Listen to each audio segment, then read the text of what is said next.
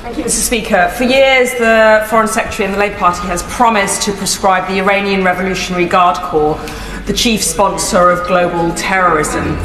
Is the government going to take action to tackle terrorism and extremism in the UK, or is the government going to break yet another promise?